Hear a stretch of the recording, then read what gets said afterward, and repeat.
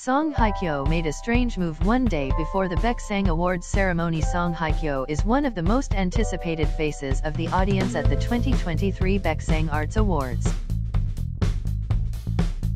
The role in The Glory is considered a turning point in Song Hye Kyo's career, when it helped her first become Queen of Baeksang after more than 25 years of filming. At the recent Baeksang Awards, Song Hye Kyo had the opportunity to meet the cast of The Glory and many colleagues in the industry. The moment when the beauty surnamed Song competed with the 11-year-old actress on the Baeksang stage is spreading again. The 59th Baeksang Arts Awards have closed for a while, but the side information about the event still attracts great attention from the audience.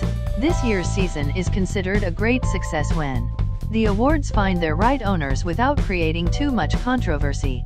Song Hye Kyo became a name that attracted attention because she was last nominated for the Queen and appeared at Baeksang since 2016. Many viewers expected Song Hye Kyo to attend the prestigious awards ceremony that time.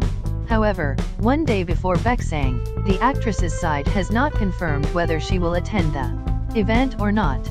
On her personal page, the beauty The Glory only made the move to repost a thank you post of Kim her co-star in the movie Now We Are Breaking Up. Reportedly, Song Hye Kyo sent a coffee truck to the set to support Kim to film a new movie, so he took a photo and thanked the actress. This generosity and thoughtfulness of the Korean goddess Song Hye Kyo made fans and netizens really admire her.